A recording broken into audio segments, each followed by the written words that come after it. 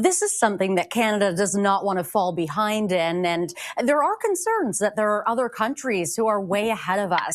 How prepared are Canadian governments and businesses for this expected continued progression?